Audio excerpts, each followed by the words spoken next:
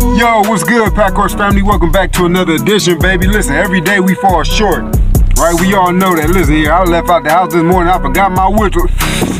And I don't know how to whistle with my mouth, but listen here, the message just gonna go on. I want to give y'all this meditation that I had this morning, man. This word that I got when I was meditating this morning. And it's factored around two things: obedience and healing. When we out here going through life go always put a whooping on us, right? We go always take an L somewhere, right? We go always take a loss. We go always do that. That's just a matter of a fact. But guess what? We go get some wins too. We go win too. But listen, I want to pray healing over somebody. I want to pray healing for somebody that got one of those one of them diseases that they say hard to cure.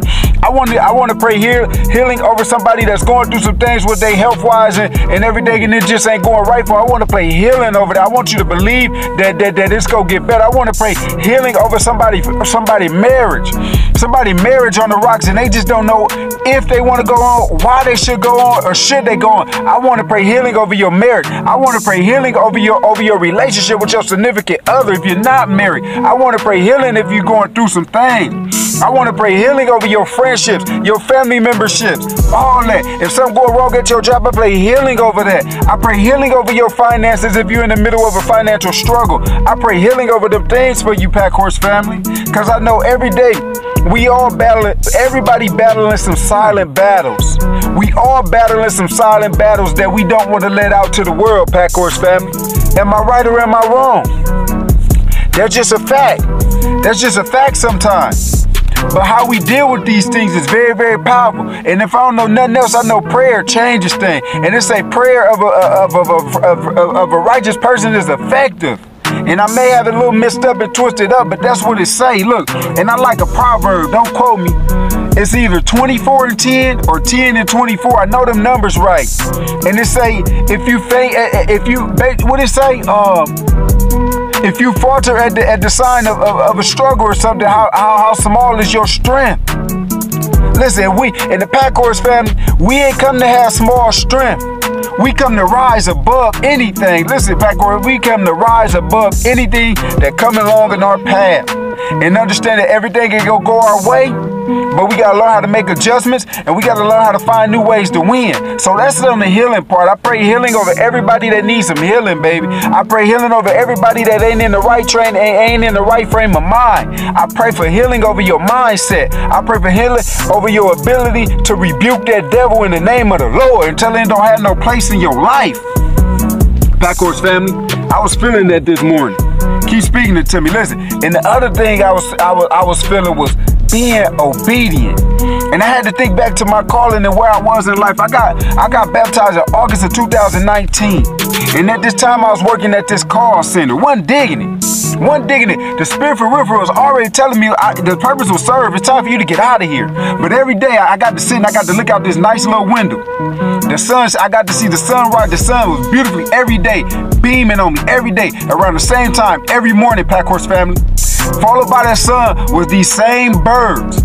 These same birds that's still with me today. Y'all know I be talking about this. The most I communicate with me through numbers and through these particular type of birds. And they will fly every single day. Understand what I'm saying? Till finally I came in there and I said, the Spirit told me it's time for me to move, and I gotta move, right? And I was sitting at the park with my kids, watching my kids run around, talking with my mom, and these same birds, here they go. So you know what I did? I seen them birds. That was the last confirmation I needed. I wrote out my 2-week notice. I didn't know what I was gonna do next. I wrote out my 2-week notice and I got out of there. Before my 2-week notice, because they pushed me out before my 2-week notice, Pack Horse family. Listen to the story I'm telling y'all. They pushed me out of there. It was already time for me to go. I should have been left. Understand what I'm saying? So at this point in time, now I'm fully starting to become aware of who I am, what I want out of life, but I still wander here and there and everywhere, and I had a few more jobs ever since then. And then there was another, I was listening to the radio. And they were saying that they did a poll about people secretly being fired while they still on the job. And I had to think about it. I said, you know what? That happened to me too. What you talking about? I wish I had my whistle. I wish I had my whistle right now. I was at this job, man. I was at this job, and I kind of came up a little bit. But anyways, I ran into a little problem with a few of these individuals, man. They were sending me out there, and man, I was only working a 1 to 2 day week. I said, I can't be living like this. But guess what? Here and then again, the Most High had been told me to move. He told me the purpose served. What are you still doing here? I told you, if you stay here, it's all on you. So I went, you know, they got these chains of command they want you to talk to. And I went and talked to the chain of command, and the feedback I got, I said, man, you know what? This is my last day here too, and I broke the lease, baby. And I had to move on up out there because I got fired and I was still on the job. Packard family, but when you listening and when you paying attention to the signs and when you in that spiritual realm, you can discern through all these. So that's what I want y'all to do. I want y'all to start checking into your spiritual realm. Start paying attention to your heart. Start paying attention to your feelings. So when I'm paying attention to this, when I'm preaching, now I'm trying to spread the kingdom through the power of purposes. I was rapping with my mentor the other day. I was talking to Jay. It's real life Zoom call, talking to my mentor. And I was telling him about what I was doing. He said, okay, you got to get specific. He said there's already a stat out there to say 80% of the people hate their jobs. Them who you talking to. So if I'm talking to one of those 80% of the people out there that you don't like what you're doing, you can't wait till your next off day. Before your off day come, you already ready to have another off day. Before you go into that job, you already ready to go. I'm talking to you. I'm talking to you. It's time to tap in. It's time to tap in to pay attention to how that job or how that situation making you feel. And it could be a relationship or anything. It's time to tune in. Because remember, purpose requires elimination. Don't ever forget it. And certain things got to go for you to get closer to your calling, Packhorse family.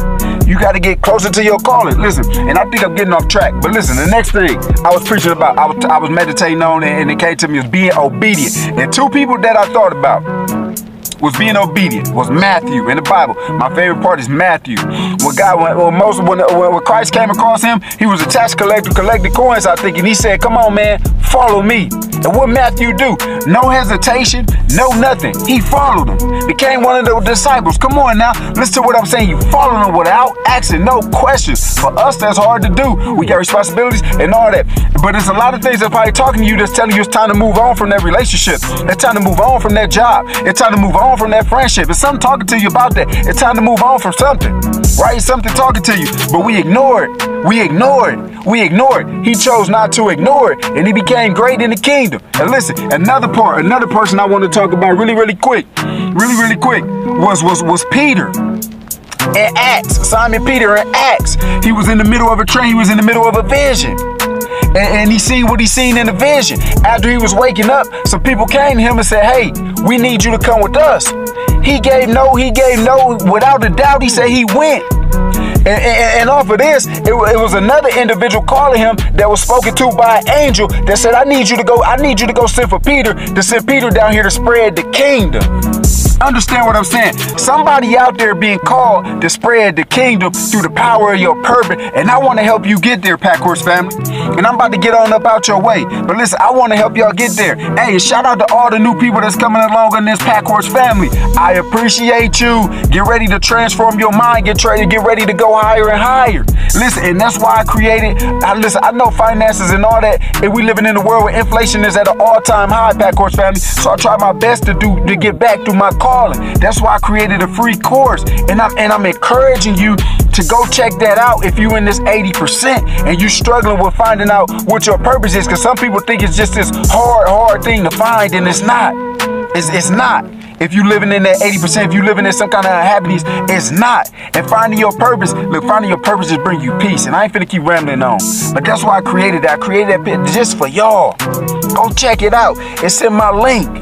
The Free Academy. Go check it out. Go check it out, and I guarantee you go transform your mind a little bit. You're going to be thinking a little bit deeper. And if you do, I got something else for you. Let's get on the phone. Let's talk. I'm ready to hit my next level, baby. And that's why I'm out here going and getting mentored and growing and growing. And I want you to do the same, Packhorse family. Heal yourself today. I'm praying healings over you. I'm praying obedience over you, Packhorse family. And if I had my whistle, I'd be blowing. But for now, I got to blow this air. Peace, success, and prosperity.